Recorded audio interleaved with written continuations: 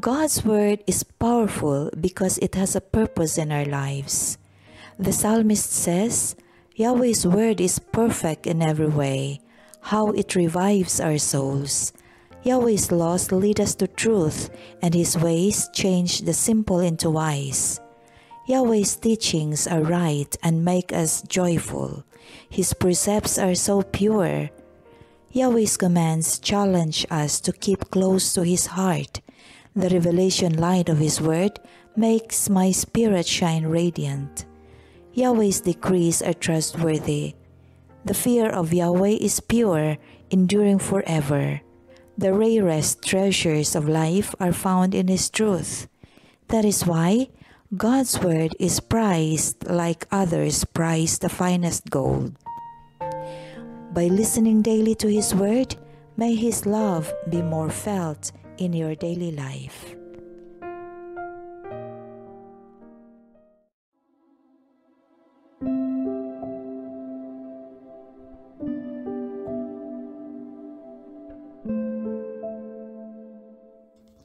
A reading from the book of Job. Job answered his friends and said, I know well that it is so, but how can a man be justified before God? Should one wish to contend with him, he could not answer him once in 1,000 times. God is wise in heart and mighty in strength. Who has withstood him and remained unscathed? He removes the mountains before they know it. He overturns them in his anger. He shakes the earth out of its place, and the pillars beneath it tremble. He commands the sun, and it rises not. He seals up the stars. He alone stretches out the heavens and treads upon the crests of the sea. He made the Bear and Orion, the Pleiades and the constellations of the south. He does great things past finding out, marvelous things beyond reckoning. Should he come near me, I see him not. Should he pass by, I am not aware of him.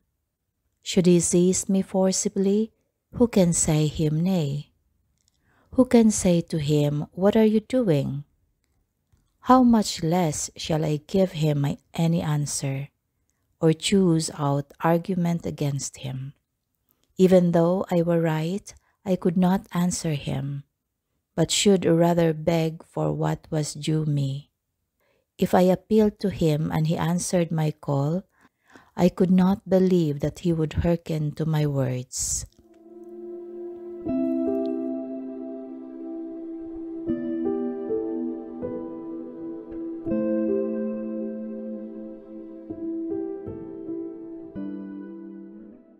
Responsorial Psalm.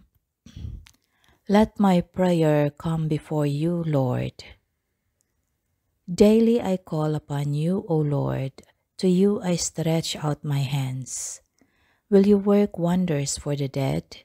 Will the shades arise to give you thanks? Let my prayer come before you, Lord. Do they declare your mercy in the grave, your faithfulness among those who have perished? Are your wonders made known in the darkness, or your justice in the land of oblivion? Let my prayer come before you, O Lord. But I, O Lord, cry out to you. With my morning prayer I wait upon you. Why, O Lord, do you reject me? Why hide from me your face? Let my prayer come before you, Lord.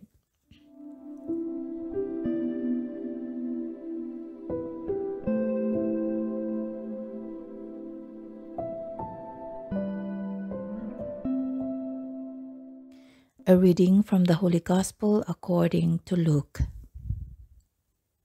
As Jesus and his disciples were proceeding on their journey, someone said to him, I will follow you wherever you go. Jesus answered him, Foxes have dens and birds of the sky have nests, but the Son of Man has nowhere to rest his head. And to another he said, Follow me. But he replied, Lord, let me go first and bury my father. But he answered him, Let the dead bury their dead. But you go and proclaim the kingdom of God. And another said, I will follow you, Lord, but first let me say farewell to my family at home. Jesus answered him, No one who sets a hand to the plow and looks to what was left behind is fit for the kingdom of God.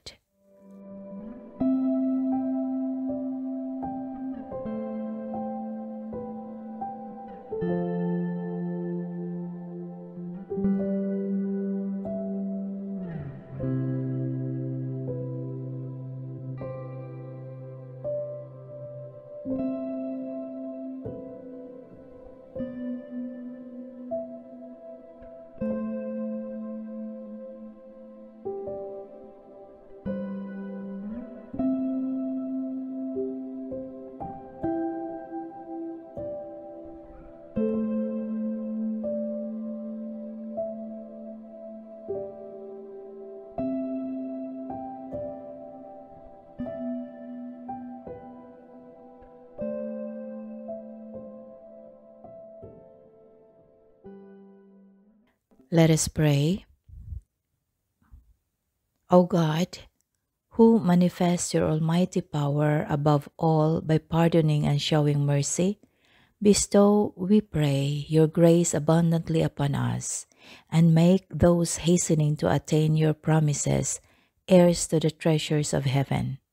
Through our Lord Jesus Christ, your Son, who lives and reigns with you in the unity of the Holy Spirit, God forever and ever. Amen.